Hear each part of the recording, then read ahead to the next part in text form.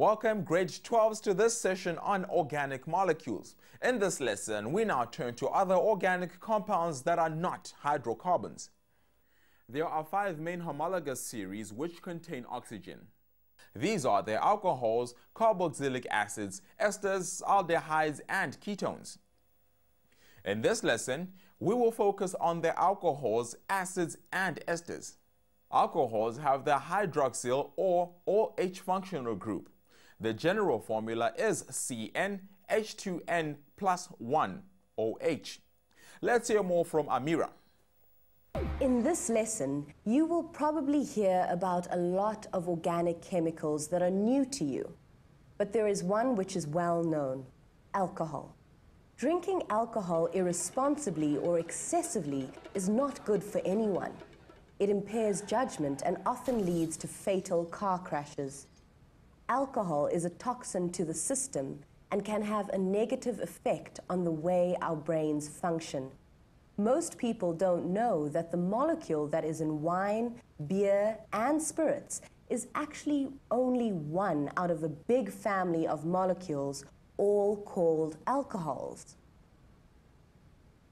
Molecules from the alcohol group are also used to make some dental products,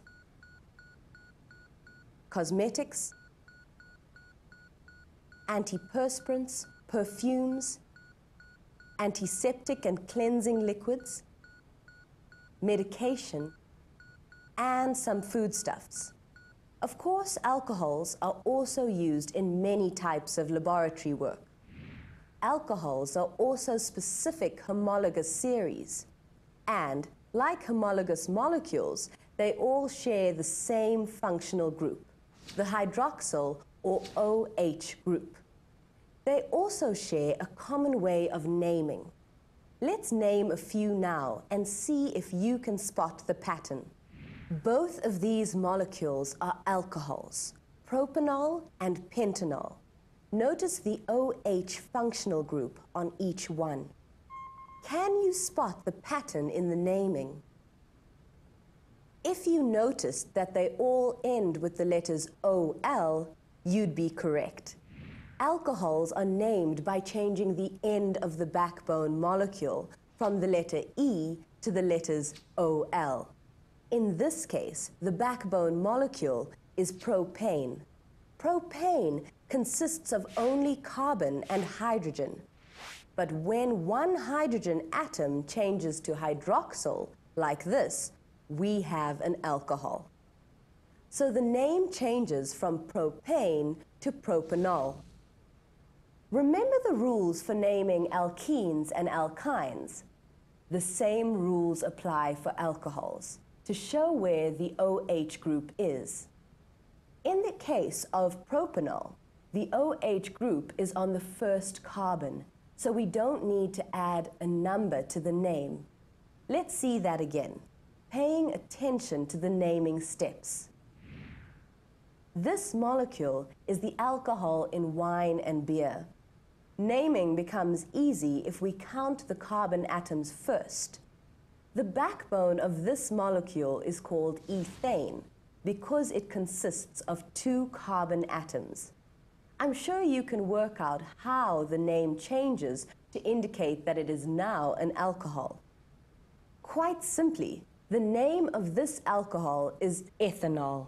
Notice how the E at the end of the original name is swapped for the letters OL. There is no need to place a number in the name because the hydroxyl group is on the first carbon. Now, try to draw the molecule in this motorcar antifreeze. The main ingredient is called ethylene glycol, but its IUPAC name is ethan 1,2-diol. Remember that di means 2 of the same thing. The numbers indicates their position. If this is the structure you got, you are correct. Well done.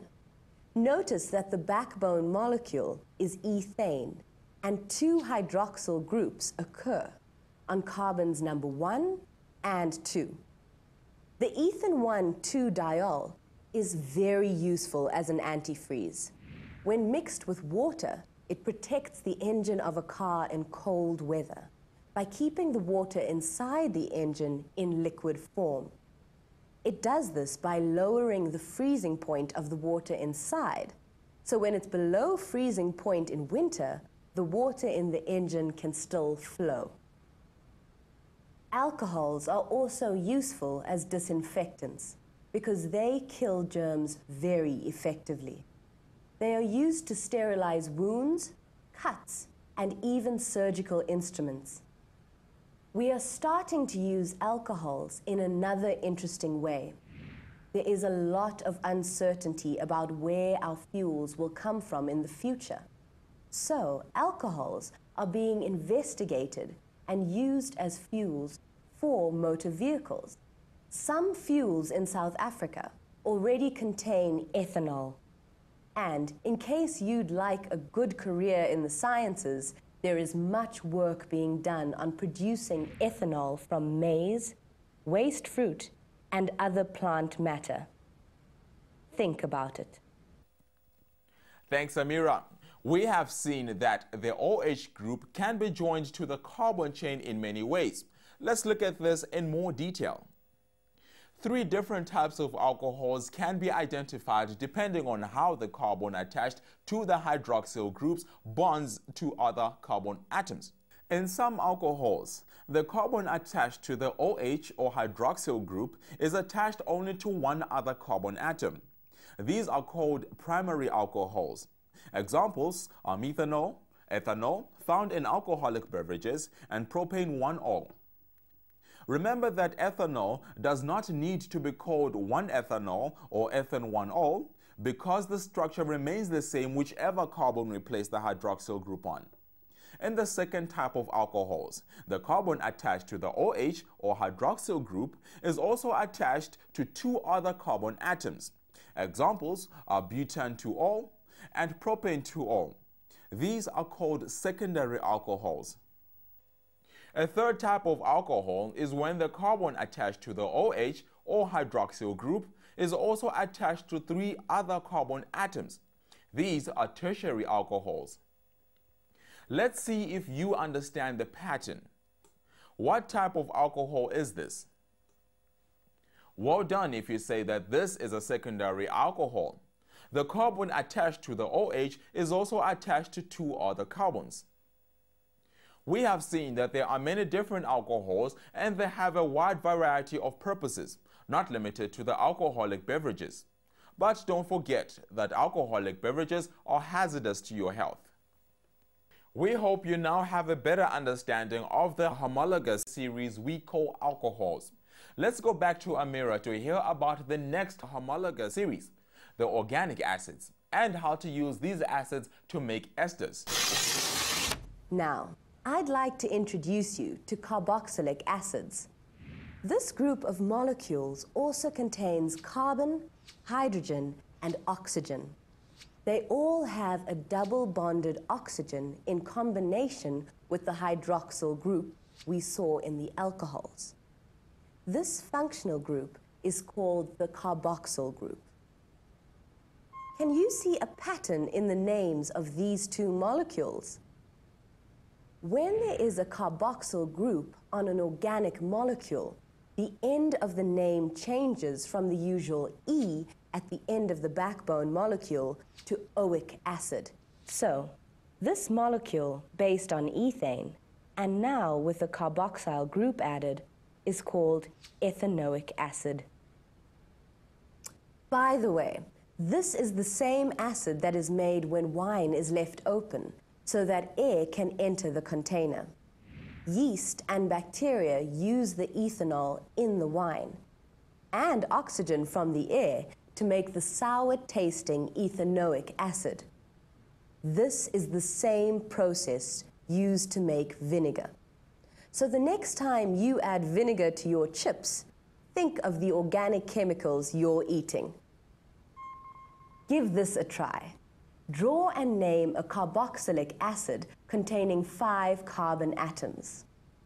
Well, you know that a 5-carbon molecule is pentane, so I'm sure you drew this molecule based on pentane. This is pentanoic acid. Remember, when drawing the molecule, first draw the backbone, or longest carbon chain, based on the name of the backbone. Then change to fit in the functional group, the carboxyl. So here, pentane has become pentanoic acid. Hold on to that drawing of pentanoic acid. We are going to see if we can do anything interesting with the chemical. Let's go to the lab and see what Philip is doing. Hi, Philip. Hi, everyone. Welcome back to my lab.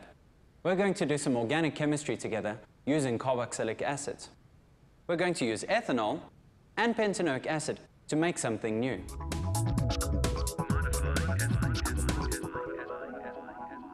This is called a reflux apparatus. We heat the mixture in the bottom of the round bottom flask until it boils. The gases rise into the condenser where they become liquid again by condensation and fall back into the mixture. Refluxing allows us to keep the reaction hot and boiling without losing any of the liquids inside. So let's get going. First, we place some alcohol inside the flask.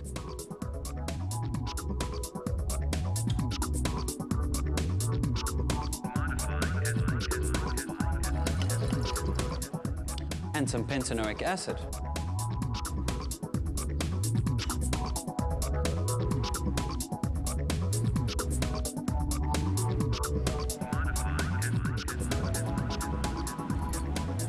And finally, we add a few drops of sulfuric acid, being careful not to touch anything. This acts as a good catalyst for this reaction.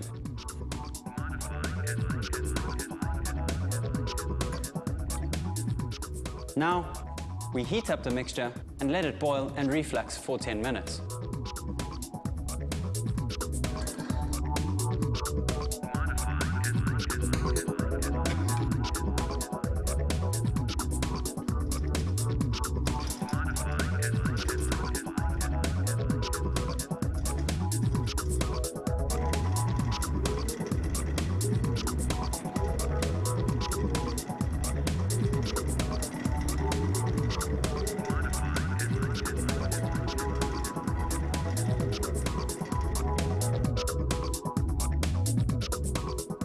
Now, we must distill the mixture to separate the parts of the mixture.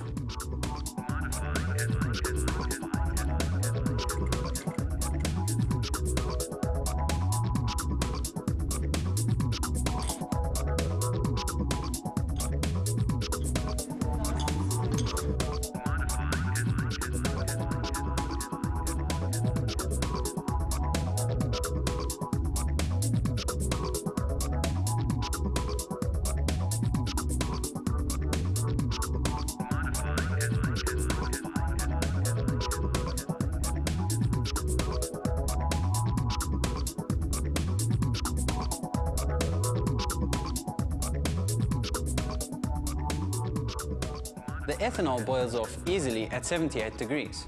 The mixture will boil over here, past the thermometer and into the condenser, where it will turn into a liquid and collect here. We'll continue to heat the mixture.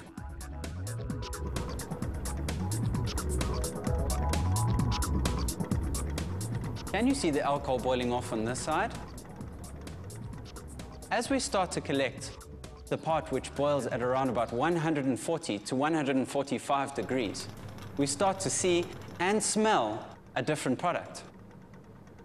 I wish I had smell-o-vision. This stuff smells great. It has a very sweet smell and reminds me a little of apples. This sweet-smelling product from this reaction is called an ester. So let's get this straight. When a carboxylic acid like this reacts with an alcohol like this, we get an ester as a product.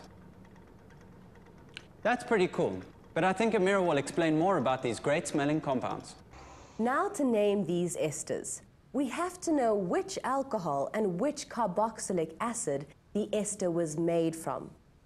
It is quite easy if we look at the chemical reaction we saw in the lab. Here, the alcohol ethanol reacts with pentanoic acid. the pentanoic acid loses its hydroxyl group to make water. The product is an ester. In this case, the ester is a pentanoate. When carboxylic acids make esters, their names change. The end of the acid changes into O8. We always name the part from the alcohol first, in the same way we do for a branch. Here, the part from the ethanol is an ethyl group, so it forms the first part of ethyl pentanoate. There is a difference though. The words are separated by a space. Can you think why? The words in ethyl propanoate are spaced because there is an oxygen atom separating the two carbon chains. Now try to name the acid and alcohol used to make this ester, and then try to name the ester itself. You can identify the acid by looking for the double bond to oxygen. So we can see that ethanoic acid was used to make this compound. Now we name the chain attached to the ethanoate by finding the alcohol it came from. The alcohol was 3 carbon atoms long, so it must have been propanol. Now it will be easy to put together the pieces of the puzzle. We used ethanoic acid, which becomes ethanoate. The 3 carbon atom chain is a propyl chain and makes this propyl ethanoate. The esters made in this way are very useful to the food and cosmetics industry because they smell a lot like natural fruits and foods. Because of their sweet or pleasant smells, it is possible to flavor food so that it tastes similar to the natural items we find in natural foodstuff. In the cosmetics industry, esters are used as environmentally friendly solvents in nail polish and to add fragrance to perfumes. Next time you splash on some perfume or aftershave, try to picture the structure of these interesting organic molecules. I'm sure you found this a fascinating lesson. Thanks, Amira. Now we have a lot to remember about the structure of alcohols, acids, and esters.